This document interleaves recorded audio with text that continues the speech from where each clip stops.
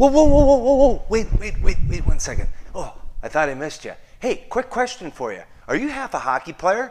If you don't know what the heck I'm talking about, why don't you hang with me for a little bit and see what's up? Hi, I'm Coach Lance from OnlineHockeyTraining.com, and let me ask you the question again. Are you a half a hockey player? It's pretty simple to answer. Do you take more forehand shots and make more forehand passes than you do backhand shots and backhand passes during any on or off ice training session? If the answer is yes, I'm sorry, but you're only half a hockey player. It's true. I can still remember just over 40 years ago when one of my hockey coaches told everyone on the team to never make any backhand passes or take any backhand shots. I didn't think of it at all back then, but when I had kids and got into coaching, the memory reappeared and I was kind of, well, mad. Why would a coach not let players use or develop a skill that's available to everyone? Okay, I lied. I wasn't mad. I was pissed. So for the last 17 years, I've been on a quest and have recently started a movement called Show the Backhand Some Love. Come on, everybody, who's with me?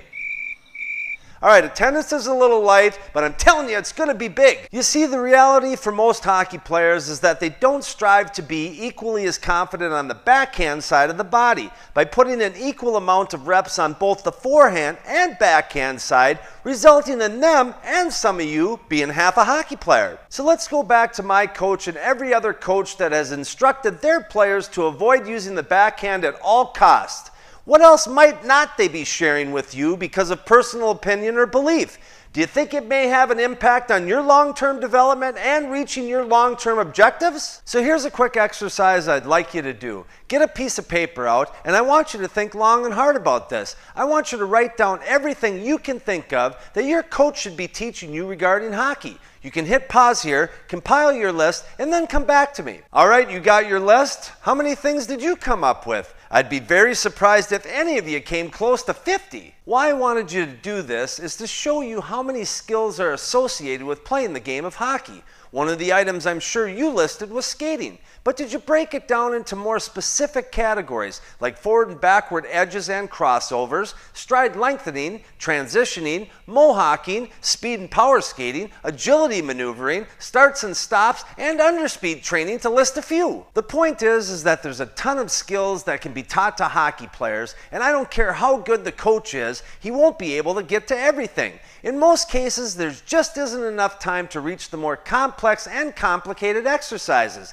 So that's why players have to look at it from a different perspective, and that's an investing in yourself one. If you don't think you're getting the instruction you desire to feed your hockey skill acquisition appetite, then you have to look for specialized trainers. If it's skating, players will typically do a breakfast club before school sessions, working with a technical or power skating instructor to get those extra repetitions. If you want to beef up, you'd be looking for a strength and conditioning coach in order to get expert guidance. But do you know the two hockey skills that hockey players can acquire the fastest are? Stick handling and shooting. I did not know that. I'm not talking about on-ice stick handling and shooting. I'm talking about off-ice stick handling and shooting. And the best part is, all the training can be done in the comforts of your home, in your garage, basement, or backyard. And here's how I can help you develop elite-level stick skills. In case you forgot, I'm Coach Lance from OnlineHockeyTraining.com, and I specialize in one thing and one thing only, and that's off-ice stick handling and shooting. And I've been training players just like you or your son or daughter for over 10 years now here at my training facility in Minnesota. Unlike some other coaches mentioned earlier, I encourage and teach my players how to develop into a complete and confident player. How do you do that? It just so happens that in those 10 years, I've been developing the world's largest database of off-ice stick handling and shooting drills. I have over 1,000 of them that have been tested over and over again by the players I work with for their stamp of approval. So the question that always comes up, what if I don't live in Minnesota and I want to train with you? Not a problem, as I'll come to you. Are you serious? Yep. You see, I've taken all the drills and packaged them into individual practice routines